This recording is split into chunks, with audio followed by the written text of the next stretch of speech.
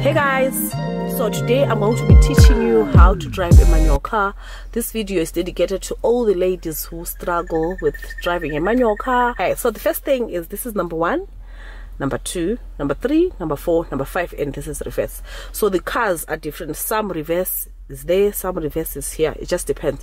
Okay, so this is a Chevrolet Captiva. So this is how it looks like. This diagram should be in your mind. You must be able to change these gears even if there's a curtain here. Okay, so let's go. Oh, I'm going to demonstrate how to put them gears. So we said number 1 is far on your left. So there we go. This is number 1. Okay, this is number 1. It's far. You see, you go to the last, then number 1, then you come back. This is number 2. Okay, then you come back. This is number 3. Then you come back. This is number 4. Here, this is number 5. You can see. Then here, last, you push it to the last. This is reverse. Okay, we are back in neutral. So here is the neutral place. This is neutral. Okay. So for you to start the car, I'm going to explain the gears before we do this, because the person who taught me how to drive never said anything. He'll just say number 1, number 2, number 3. Then I would wonder, why do I have to change the gears? Okay, so I'm going to explain to you. Number 1, this is the starting gear. This is a heavy gear that has got power to make your car start to make your car to start moving. I'm thinking in my language and translating to English, so it's difficult. Okay, so number 1 is a powerful gear. Is the gear that makes your car to start off, to start moving in a mandla le gear. Then number 2, so from number 1 you go to number 2. As you can see, number 2, we usually use number 2 when we are turning. Okay, so when you are on number 3, let's say you're driving, come back.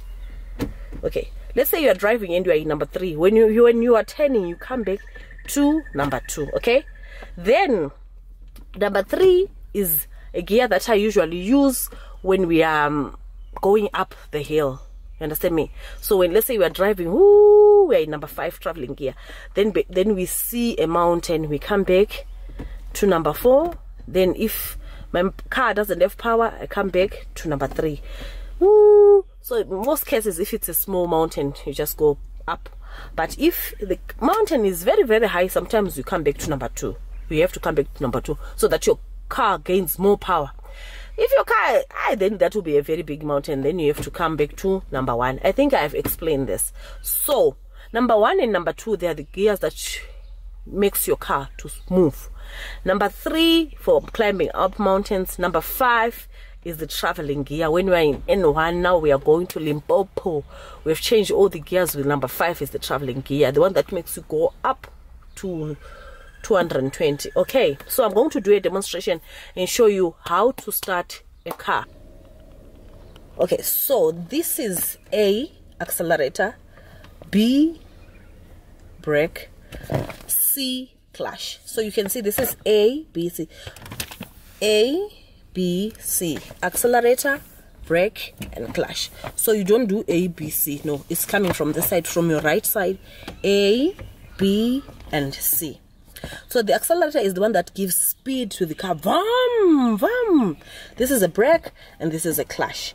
So your clutch should be your friend. You understand me? Because for you to brake the car, I know if you're a man, you've got different ways of driving. But if you're a woman, for you to stop the car, you press your clutch in, then you press your brake, then your car is gonna stop.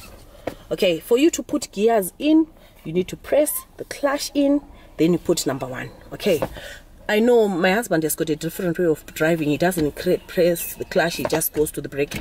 But my driving school, they taught me that you press the clutch and the brake. Okay, so that's how I'm gonna teach you. And okay, you guys, one thing that I want to say is, never do this alone. So we're gonna start the car. I want to start the car with you guys. The first thing that I'm gonna do, let me close the door. it's not going to be easy for me to be filming this whole situation here, but I'll try by God's grace. Okay, so the first thing is you put your key on. So when you're putting your key on, make sure that your car is in neutral. Make sure that your car is in neutral so that it doesn't jump, because it has a thing of jumping. So when you're starting the car, make sure that your leg is on the brake so that your car does not move. Okay, so we're gonna start the car right now. I'm gonna start the car while my right leg is on my brake, okay, so that my car doesn't jump. Okay, now that I've started the car, there's so much that is going on here. You can see that my fuel is somewhere there. You can see these are the rev counts, and this is the speed. So right now we are on 0. Okay, so what I'm gonna do is I'm gonna put the car in number 1, but before I do that, I need to press my clutch right inside. Okay, let me sit closer. So my clutch, I press it right inside, ne? And make sure your handbrake is always on. Lift up your handbrake, okay? This is my handbrake. Then I'm gonna put the car in number 1. There is number 1. So after this, I put my handbrake down with my leg on my brake. If you lift up your brake,